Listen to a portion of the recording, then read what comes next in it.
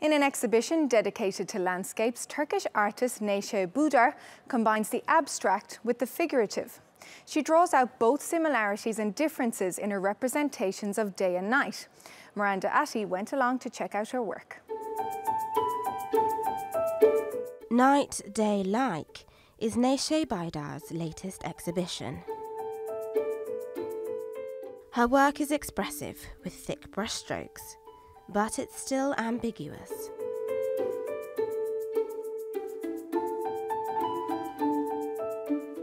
The paintings predominantly stick to one colour palette.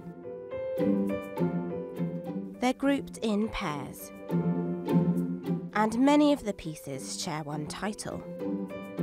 These pieces are both called Night, Day.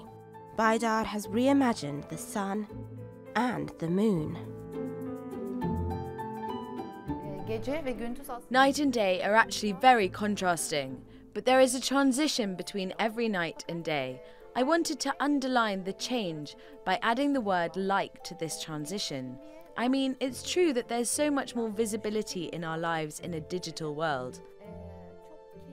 This reality made me feel a little disturbed, and for this reason I wanted to open up the field of doubt over what we see, to put the world of imagination into action.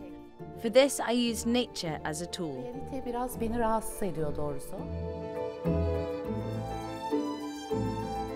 All of Baydar's work can be described as landscapes, but perhaps as you've never seen them before.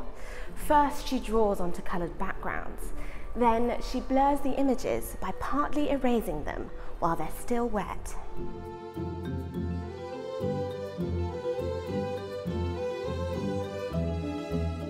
Baydar works with oil paints, which give these artworks their distinctive texture and shape.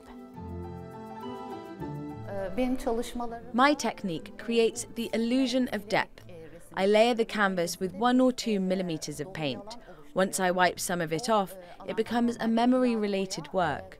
It's almost as though the canvas is trying to go back to its own memory, and at that stage, I create my picture.